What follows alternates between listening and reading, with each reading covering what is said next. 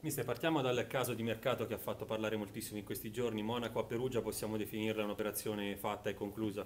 Sì, penso di sì, il ragazzo sta facendo le visite mediche in questo momento, la volontà del ragazzo era quella, noi abbiamo cercato di ottimizzare al meglio quello che erano le nostre possibilità, penso che abbiamo fatto quanto di meglio si potesse fare, un giocatore che era in scadenza di contratto, quindi abbiamo secondo me gestito in maniera impeccabile l'operazione, facendo gli interessi illimitati del club e facendo una plusvalenza su un giocatore arrivato a parametro zero, quindi è un motivo di orgoglio per noi che lavoriamo quotidianamente aver preso un giocatore sconosciuto e che in poche settimane è diventato oggetto di desiderio di tutti, quindi c'è la bravura di averlo preso e la grande magari orgoglio di averlo migliorato fino a quando questo ragazzo sconosciuto fino a qualche mese addietro è diventato oggetto di tutti. Adesso qualcuno che non sa come speculare dirà ma perché non sono stati fatti 2 anni di contratto, 3 anni di contratto?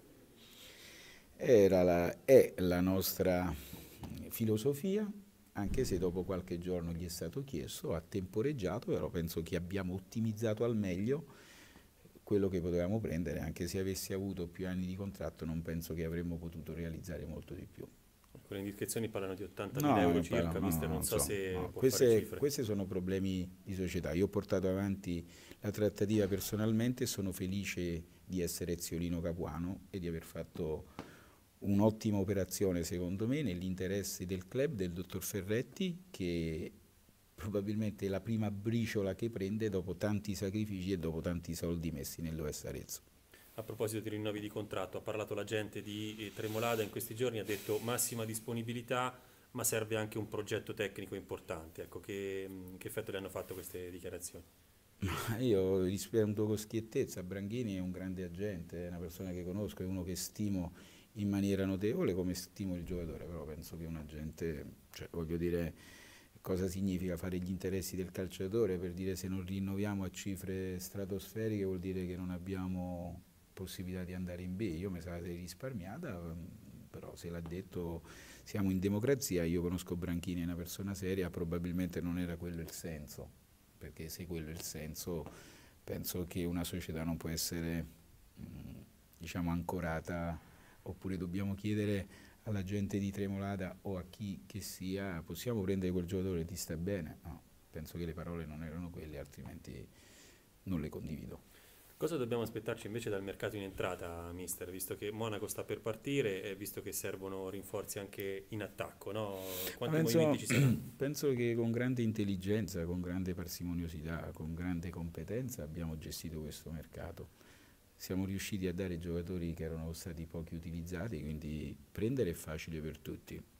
Abbiamo continuato a prendere giocatori di valore, penso che oggi annunceremo un grosso giocatore che è Varano, che era dato per tutti al Bassano, sostituirei Acolano, giocatore 95, quindi ci inorgoglisce che il Cesene ha preferito mandarlo da noi pochi minuti fa, quindi secondo me è un ragazzo di grande prospetto, un giocatore che l'anno scorso ha fatto 29 partite in una squadra importante e sicuramente in questo momento noi dobbiamo pensare al reparto avanzato. Abbiamo delle trattative in corso per completare questo mercato e se dovessero andare in porto quello che abbiamo nella mente penso che ci faremo gli applausi da soli per quello che potevamo fare. Poi è normale se qualcuno si aspetta che noi possiamo prendere Vacuo o Castaldo sono inavvicinabili per quelle che sono le nostre situazioni, però per quello che è il nostro programma penso che se dovessero andare in porto queste situazioni avremmo fatto quanto di meglio si potesse fare.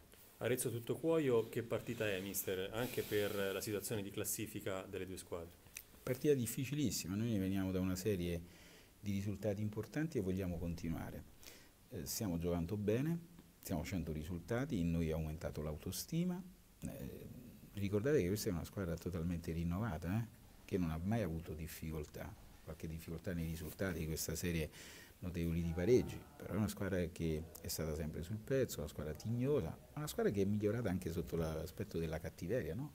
Più si va avanti, più la squadra diventa cattiva agonisticamente. Il Tuttocuoio è una squadra importante, una squadra molto esperta, sicuramente noi dovessimo fare risultato anche col Tuttocuoio, respiriamo ancora di più, quindi per noi è una partita importantissima, sarà finito anche il mercato, quindi saranno tutti tranquilli, perché sapete benissimo che col mercato non c'è grande tranquillità, ma penso che anche in questo mese abbiamo dimostrato di saper gestire, di avere esperienza da vendere e anche di gestire il momento del mercato, perché i numeri dicono che abbiamo fatto sempre il risultato, anzi nelle ultime 3 partite abbiamo fatto 7 punti. Un'ultima cosa a proposito di tranquillità, mister, con Cori tutto chiarito, sarà della partita contro il Tuttocuoio. Ma Cori è un giocatore dell'Arezzo, un giocatore importantissimo, perché non dovrebbe essere della partita, voglio dire, ha fatto una cosa che nelle mie squadre non ammetto, perché io sono un uomo di grandi principi, quelle sceneggiate non esistono e chiunque dice che è uno sfogo è un imbecille, come vedo io il calcio, probabilmente per questo non sono